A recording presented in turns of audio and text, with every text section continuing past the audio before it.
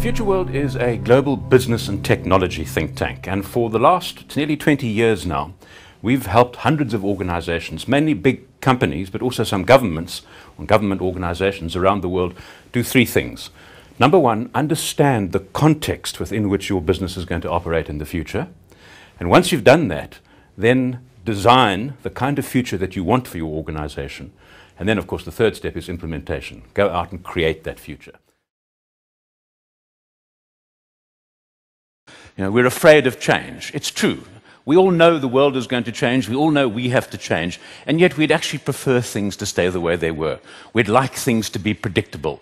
And of course, the last couple of years in particular have taught us that the world is anything but predictable.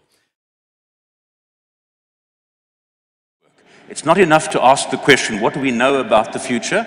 It's not even enough to ask the question, what is it that we don't know? We have to ask ourselves the rather strange question, what is it that we don't know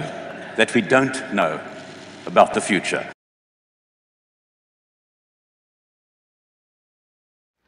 And these are the people who can tell you 27 good reasons why nothing will ever work.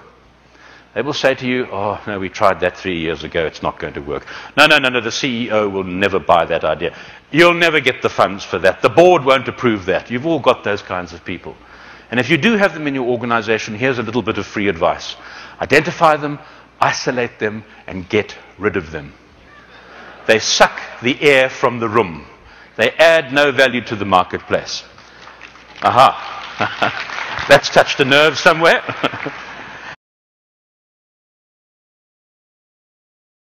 I want to suggest to you, before I leave, that all of us in this room are facing a wave just as big as the one we've just seen. We're facing a wave of change that's going to rewrite the rules of our industry, that's going to rewrite the rules of our world, that's going to rewrite the ways that we live. And we have two choices. We can either grab onto everything that we can and run for the hills and hide and wait until the wave goes past, if it does, or we can get on our surfboards and prepare for the wildest ride of our lives. The choice is yours.